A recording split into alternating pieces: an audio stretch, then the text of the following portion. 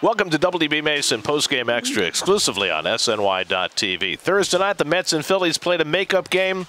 The Mets wish it had never been made up. They were beaten by the Phillies 16-1 before the fans had even settled into their seats. The Phillies put up an 8-run first, knocking out Jeremy Hefner before he could record an out. They need some makeup after that pounding. He faced 7 hitters, did not retire anyone. 9 hits were given up finally in that inning. They scored 8 runs. They scored, the Phillies scored 7 runs in the 9th inning on a grand slam by Ryan Howard. Jimmy Rollins had a couple more hits here at Citi Field and 3 RBI. Juan Pierre had 5 hits. Chase Utley had 4 hits, so on, so on, so on. They had 21 hits total, and just one of those games that's you really can't say too much. The pitching wasn't good early for the Mets, and the game was really over.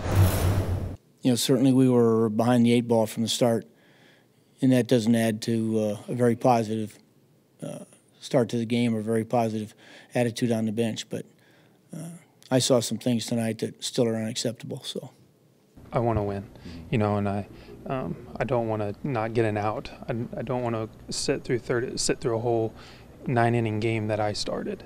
You know what I mean? It's very disappointing, and words can't even describe how embarrassing that is. Tonight, after we're down 8-0, the game was over, and no disrespect to Tyler Cloyd, none whatsoever, but. You know, 3 hits, please. No, we haven't quit. I mean, it was a tough start.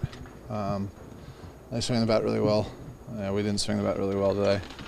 You know, they jumped on us from the start, and it was kind of tough from there. The human nature of our business and in sports, you can have letdowns. Some are expected. We've had a huge letdown in the second half, but you know, you still got to come out and have some fun playing and enjoy playing and enjoy being out there. People paid money to see this tonight. You know, our fans, not that we're going to win, not that we wouldn't have lost 16-1, but not the way we lost it. I mean, this is the big leagues. You know, Terry's upset. You know, we're obviously upset. You know, and you know, rightfully so. You know, we've been awful, and you know, when you play as poorly as we have, you know, there's going to be a lot of people upset.